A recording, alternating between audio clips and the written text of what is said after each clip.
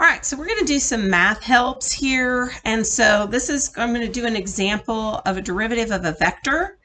And I'm going to also do an example of a relative velocity that shows how this derivative of a vector can work.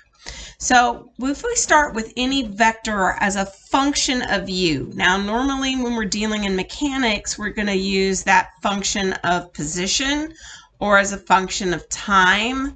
And if A is a position vector, then that would be a function of time per se. And if it's a velocity vector, it might be position and time.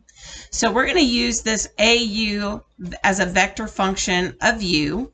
And recall that any derivative with respect to a function derives from that limit where we're getting that change in A with respect to u, and then we can do that limit. But ultimately, what that does for us is it gives us our derivative of A and u. But remember, our I, J, and K directions are going to be independent. And so we're going to look at whatever the function of AX with respect to u is. We're going to do that derivative. We're going to do the derivative with respect to y, and we're going to do the derivative with respect to z as it is a function of that AU. So remember what we have with a rule, that if I have any two vectors, if I do the derivative, I'm going to get the derivative of A vector and the derivative of B vector. So let's look at this in terms of a relative velocity, because that's really going to help us out and understand how this can be used to our advantage in mechanics.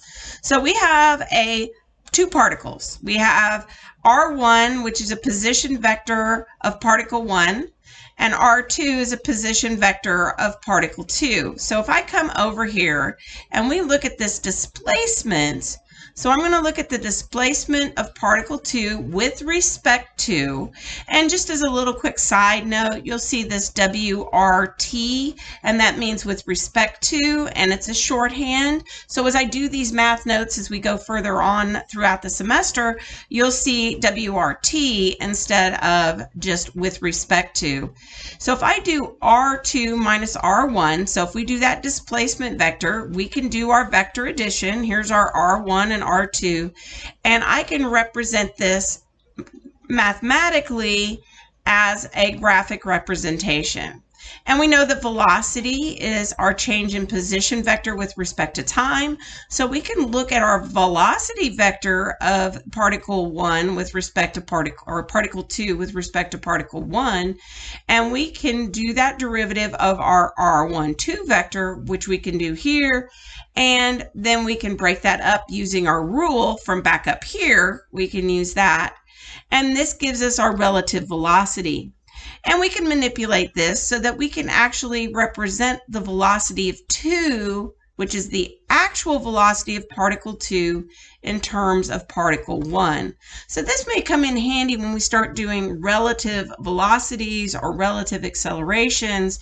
It's part of our problems in kinematics. So let's look at this as an example. So a particle moves along the x-axis with a speed v that its position is given by r1 in the x direction, a plus vt, where a is a constant. We're going to have a second particle moving with the same speed, but it's moving in the y direction. And we want to find the relative speed. So we can just go through that our v12 is equal to v2 minus v1, which is good. They're both traveling at the same speed. One is in the y direction, one is in the x direction.